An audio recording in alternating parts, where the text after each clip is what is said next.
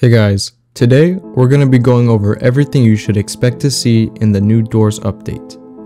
First things first, the update is coming out tomorrow, and I will be playing and uploading my playthrough of it as soon as possible, so stick around for that. Anyways, let's start with what entities we should be expecting. As of the recent Doors trailer, it seems that not only Eyes will be returning, but also Rush, Screech, and Figure. Screech appears to be able to jump scare even in bright rooms, so that's one difference between this one and the one in the hotel. We also get a preview of a new entity that is quite odd, to be honest. It's like a little rock creature and it looks like its mechanic is falling from the ceiling. Definitely gonna keep an eye out on it. Alongside that, we get another look at the moth bats previously shown in an earlier trailer. It looks like they have the ability to actually kill the player, so they seem to be more serious than we thought. And lastly, the last frame of the trailer reveals the biggest entity we've seen so far in Doors.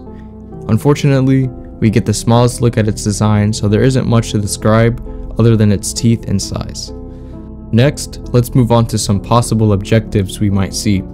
First and foremost, we get to ride the minecarts down a railway, which is awesome.